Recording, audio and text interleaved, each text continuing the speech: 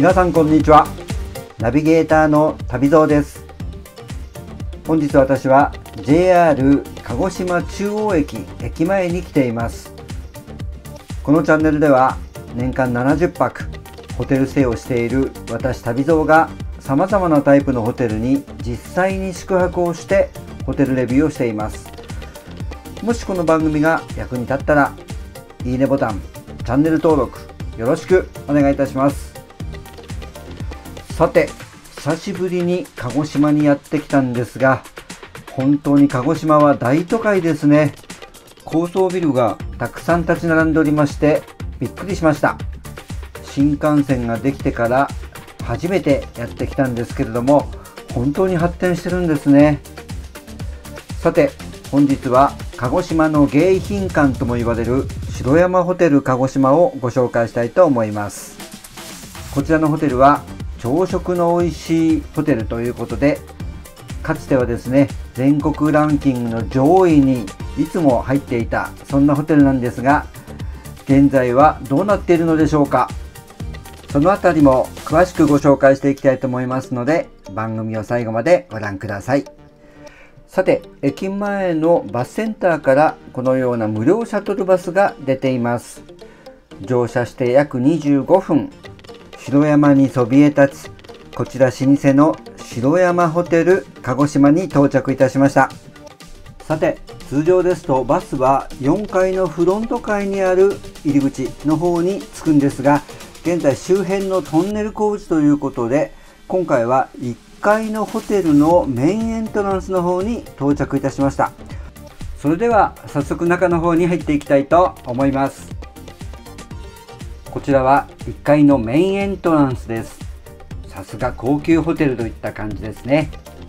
こちらには城山ホテル鹿児島と大きな赤い絨毯がありました。さて、こちらのホテルなんですが、実は2018年にホテルの名称変更をしております。以前は城山観光ホテルということで長い間親しまれてきたんですけれども、今回城山ホテル鹿児島に変わりました。これはですね、さらに若い方に利用いただきたい、そしてインバウンドの方にも利用いただきたいという願いから名称変更をしたようです。そして2018年から全館リノベーション工事を行いまして、5年後、今年2023年に全館リニューアルオープンをしております。ですので、この1階のショッピングエリアも本当にかっこよくなってますよね。ホテルのベーカリーやパーラー、そしてレストランなどが充実していて、本当に素晴らしい空間となっていました。さて、こちら突き当たりを右に曲がりまして、左側にエレベーターがあるんですが、こちらでですね、4階のフロント階の方に行ってみたいと思います。入り口から結構遠いんですよね。そしてこの4階に上がるとまたこの長い廊下がありまして、奥の方にずーっと歩いていくとフロントになります。確かにですね、バスが4階のフロント側に着くとこれは便利なんですけれども、今回は1階から歩きましたので、かなり遠い印象がありました。さて、こちらがフロントカウンターですが、高級感たっぷり、さすがの高級ホテルのフロントカウンターといった感じがしました。スタッフの方は若い女性の方が多いんですけれども、落ち着いて安定のサービスを見せてくれました。本当に安心感があるフロントカウンターでございました。さて、それでは続いて客室の方に行ってみたいと思います。カウンターすぐ横のエレベーターで客室階に向かいたいと思います。それではお部屋の方入っていきたいと思います。はい、ホテルロゴが入った鍵となっています。タッチして入ります。はい、お部屋入り口ですが、では奥の方に先に入っていきたいと思います。はい、こちらお部屋でございます。今日はダブルベッドのお部屋でございます。いいですね。景色は今カーテンがついておりますので、後ほどまたお見せしたいと思います。はい、まずベッドの方ですけれども、大きなダブルベッドとなっておりまして、枕が4つ置いてありますね。そしてこのマホガニー色の落ち着いたインテリアが印象的です。老舗ホテルといった感じですね。そしてここ枕元からこの景色が見えそうですね。素晴らしいです。はい、そしてこちらがですね、ちょっとデザインが面白いですね。そして枕元に電気や調光のパネルもありますので、便利に快適に過ごすことができるかと思います。はい、そしてこちらがですね、館内着、部屋着とスリッパですけれども、お風呂に行く時に使える、そしてお部屋の時に使ってくださいという案内がありました。はい、このアートもなんとなく面白いですね。和柄となっています。こちらには電話もありますね。はい、そしてこちらにソファーセットがありまして、景色が楽しめるように、ちょっと後でカーテン開けますけれどもね、はい、こちらに風景画というか説明図がありますね。こちらを見ながら楽しむことができるかと思います。そしてこのヨーロッパ調のカーテンが素敵ですね。はい、さすがです。そしてインテリアはマホガニー調の落ち着いたものとなっています。このような椅子、そしてこの鏡とですね、ライトがいいですね。はい、そしてウェルカムのこのような折り紙も置いてありますね。はい、落ち着いた感じです。そして大きなテレビがあります。そしてこちらチェックイン時にいただいたものです。今日はワンハーモニーの会員として宿泊したんですけれども、はい、コーヒー券とレートチェックアウトが特典でついてきました。それとこちらの朝食付きで申し込みましたので、朝食券もいただきました。今日はアップグレード券を使ったのでワンタイプアップグレードだったんですが、今日は部屋に余裕があるということでですね、はい、この桜島ビューのお部屋にアップグレードしていただきました。大変ありがとうございます。そして入り口の方に戻っていきますと、こちらがミニバーコーナーとなっています。無料のドリップコーヒー、そしてお水、お茶などがあります。下に冷蔵庫があるんですが、こちらは空となっています。これ最新式のものが入ってますね。はい、そしてこちらがクローゼットなんですけれども、はい、縦型ですね。ハンガーが3本4本、はい、まあまあですね。はい、そしてこちらに金庫もあります。こちら開けると電気がつくタイプですね。はい、そしてこちらの方なんですけれども、スリッパが置いてあってウォッシャブルタイプと、あと使い捨てとあります。これは SDGs、 環境に保護し配慮したね感じですね。そしてね、こちら面白いんですけれどもね、お風呂行くのにこういうステップがあるんですよね。ちょっとした配慮ですね。姿見があります。ではこちら奥行ってみたいと思います。ちょっとステップ気になりますけれどもね、はい、そうするとこちらバスルームとなっています。こちらバスタブも結構大きいですね。そしてシャワーカーテンのお部屋バスとなってますね。はい、そしてこちらがシャワーヘッド。アメニティはプロバンシアシリーズですね。フランスのプロバンスの甘いアロマの香りがいたします。そしてトイレ。はい、アメニティはこのようなものが入っています。はい、そしてパナソニックのドライヤー。結構こちら大きいですね。シンクがね、使いやすそうです。はい、そして鏡もこのような感じで大きな鏡が入っていますね。はい、とてもいいと思います。では最後にビューを見に行きたいと思います。はい、こちら行きましょうか。はい、こちらはですね、今薄いロールスクリーンみたいな感じになってるんですが、開けていきますね。はい、はい、このような感じで市街地とですね、桜島が見えるビューとなっています。もうちょっとアップしてみましょう。はい、こちら市街地でございますね。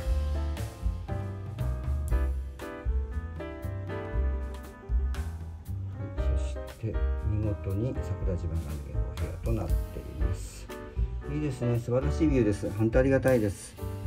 はい、こちら広場がちょっと見えますけれども、ホテルのちょっと山の高台に立っているホテルですので、本当に眺望も素晴らしいですし、老舗のホテルといった感じがいたします。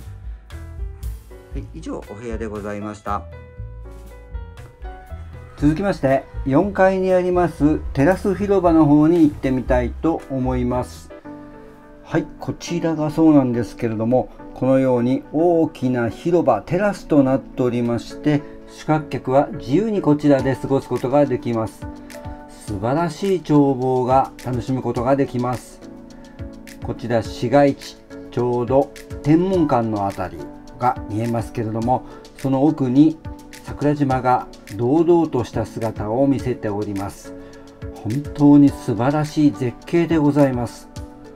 そしてこちらがホテルの噴水広場ですけれども、高級感たっぷりですね。この城山ホテルなんですが、横に大変大きくてですね、奥の方まで続く立派な佇まいを見せております。なかなか地方でこのような大きな、そして迎賓館のようなホテルないですよね。本当に素晴らしい歴史を感じるホテルであります。しかもこの桜島とのビュー、唯一無二の存在感のあるホテルですね。さて、館内を散策しておりましたら、このようなホテルの歴史、そして輝かしい功績をパネルで紹介しているエリアがありました。本当に素晴らしい歴史のあるホテルですね。続いてこのホテルの最大の魅力、大浴場の方に行ってみたいと思います。こちら天然温泉薩摩の湯です。この展望露天風呂が本当に素晴らしくですね、朝から夜まで表情を変える桜島をのんびりご覧いただくことができます。そしてサウナも充実しており、パウダールームやレストルームなどとても充実した施設となっています。宿泊者はもちろん無料、そして外来の方も3000円で入場することができます。こちら撮影できなかったのが本当に残念だったんですけれども、ぜひ皆さんもこちら行かれて、この眺望の素晴らしい、そして泉質のいい展望露天風呂を楽しまれてみてはいかがでしょうか。本当に素晴らしい感動のビューでございました。続きましてラウンジのカサブランカの方にやってきました。こちらコーヒーやケーキ、そしてランチや夕食もいただける眺望の素晴らしいラウンジとなっています。こちらでコーヒーをいただきに来たんですけれども、ちょうどカウンター、景色のいい席に案内していただきました。美味しいコーヒーを飲みながらゆったりとこの景色を見ていたら、本当に優雅な気分になりました。こちら夜はですね、ワインやお酒なども楽しめるようですね。また4階にはこのようなザ・セラーといいますワインセラーのような素敵なお店がありました。こちらとっても気になりましたけれども、ハッピーアワーをやっているようで、早い時間ならドリンクが 50% で楽しめるようです。とっても素敵でおしゃれなお店ですね。またこのホテルはレストラン&バーが約15種類ありまして、大変充実したホテルです。本当にね、気になるお店がたくさんあるんですが、今回は鹿児島の友人おすすめの黒豚しゃぶしゃぶを外に食べに行きたいと思います。はい、こちら天文館近くにあります JA 鹿児島経済連直営のお店カレンにやってきました。今回は鹿児島黒豚しゃぶしゃぶセットメニューをですね、いただくことにいたしました。こちらで5500円です。見てください、このサシの綺麗なお肉、本当にね、口の中でとどけるようなお味がして、とっても美味しゅうございました。せっかく鹿児島まで来たので、やはりその土地の方がですね、勧めてくれるお店っていうのは間違いないですね。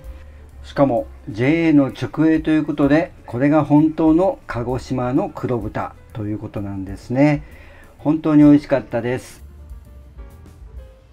さて、ブラブラと繁華街の中心、天文館の方にやってきました。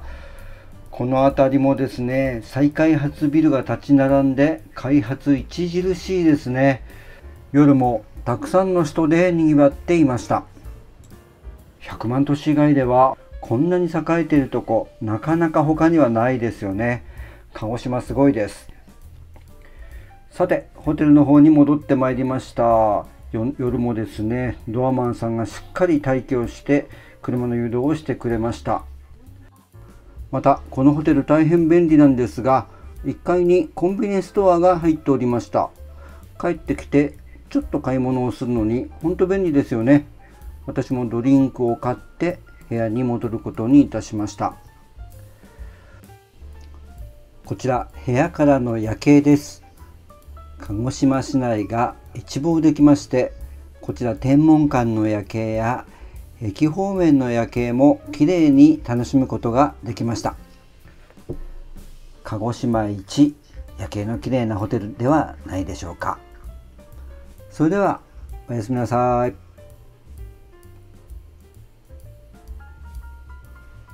はい、朝になりました。おはようございます。今日も天気が大変良くて、桜島も綺麗に楽しむことができます。それでは朝食の方に行ってみたいと思います。はい、こちら朝食会場の入り口です。こちらはですね、大変大きな宴会場を使って朝食を提供しています。毎日こちらが満席になって大盛況となっています。本当に大きな会場で、そしていろんなお料理が並んでいます。まずこちらシェフによるライブキッチンですけれども、まずですね、こちら黒豚の茶しゃぶ、こちらをサービスしてくれます。そして和食コーナー、補充もすぐしてくれますね。そして鹿児島名物さつま揚げ、こちらは有名店のものです。そして天ぷらと枕崎無塩カツオのサラダ仕立てです。そしてこの辺りはおばんざい、ご飯のお供ですね。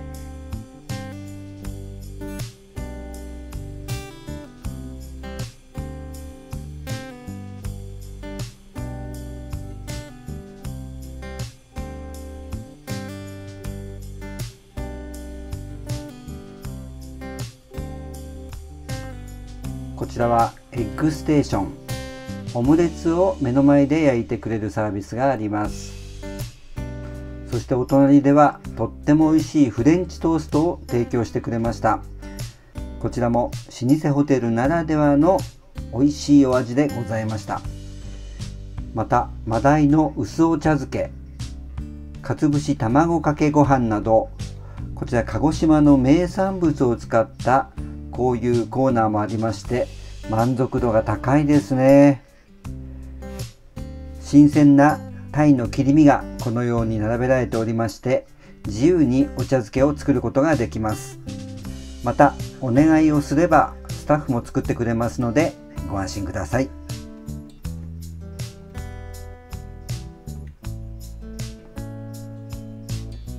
こちらは前菜のコールドエリアです。サラダも充実していました。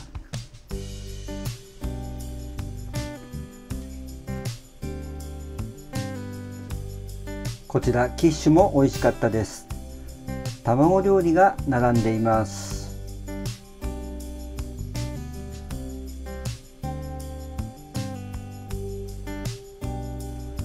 そしてホテルらしくパンも充実しています。チラン茶のデニッシュや、こちら城山食パン、大変ベーカリーで人気のある商品ですね。そのようなものがこちらビュッフェでいただくことができます。私もいただきましたけれども、とっても美味しいパンでございました。そしてホテルメイドのジャムですね。こちらも1階のお店で販売しております。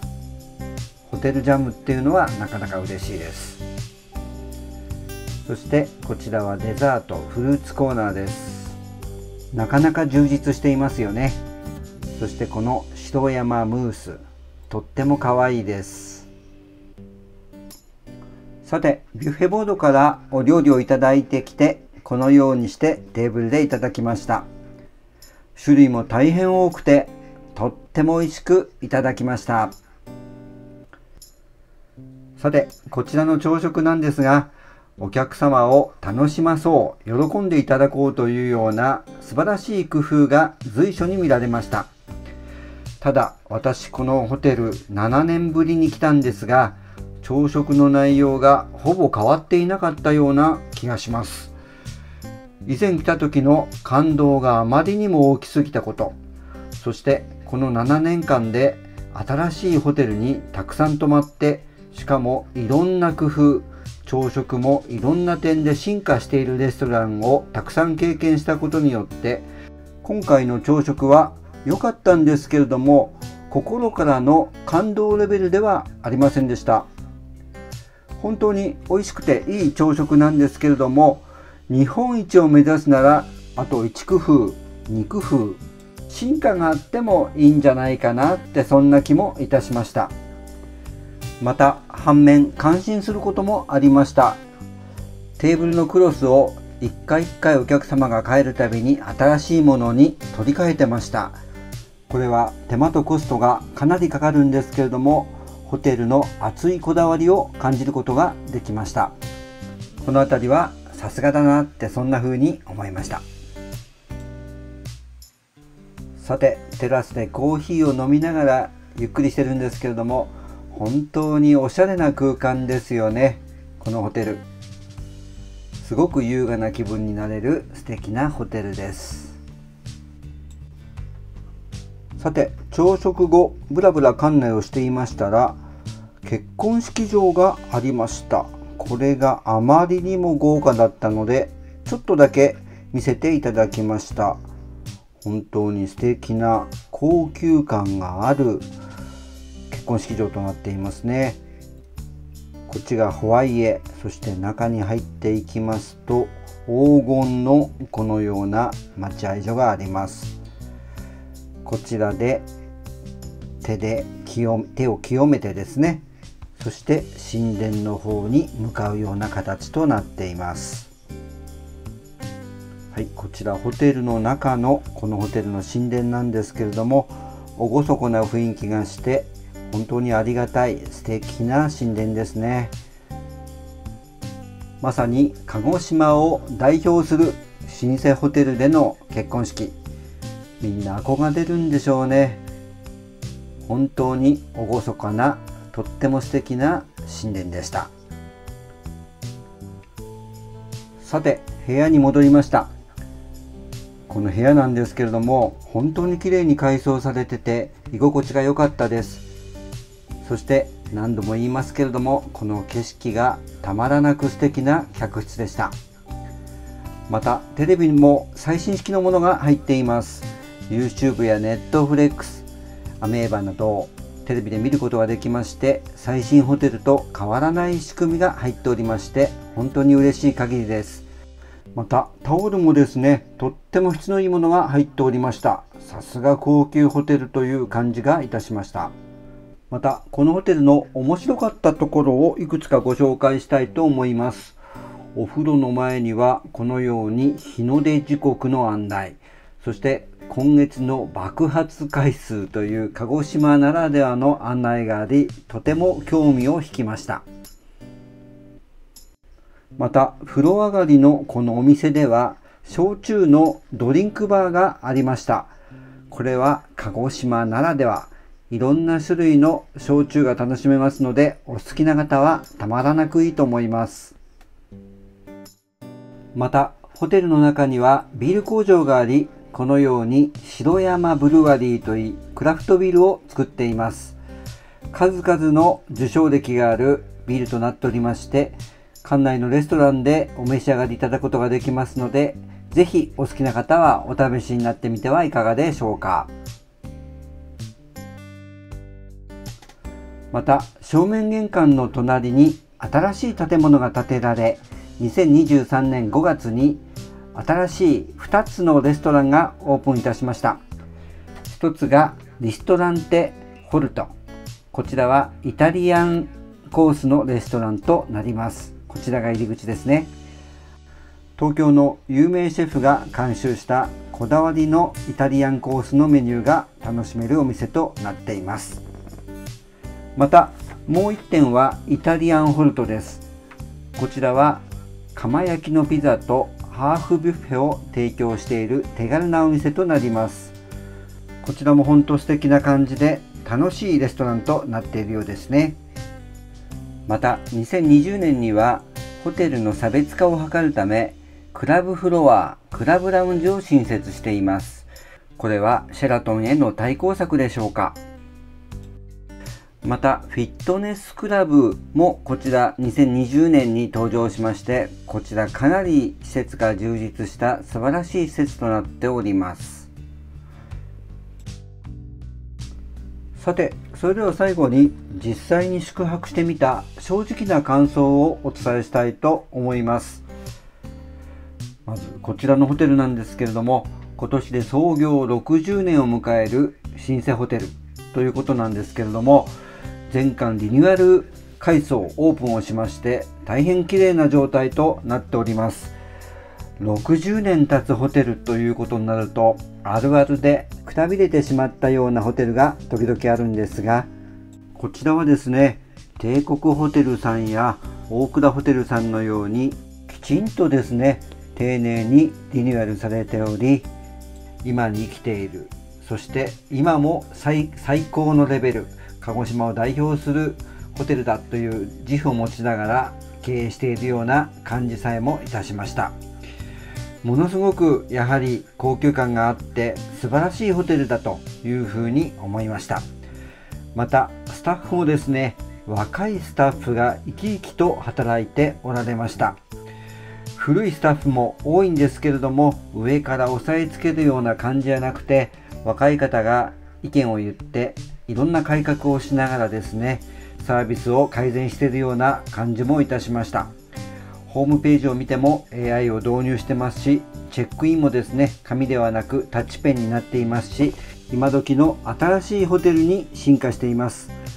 また館内がですね、大変ややこしいんですけれども、至る所に説明書き、そして案内板がありまして、いろんなお客様の意見を真摯に聞きながら改善してるんだなっていう風に感じることができました。またこのホテル、なんといっても大浴場、展望露天風呂からの景色が絶景でございます。そして美味しい充実した朝食、素晴らしい眺望、丁寧なサービスを受けられるとっても素敵なホテルだと思います。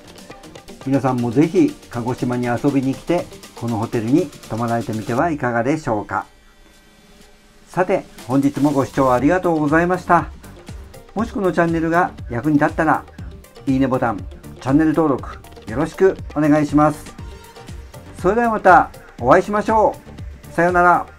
バイバーイ。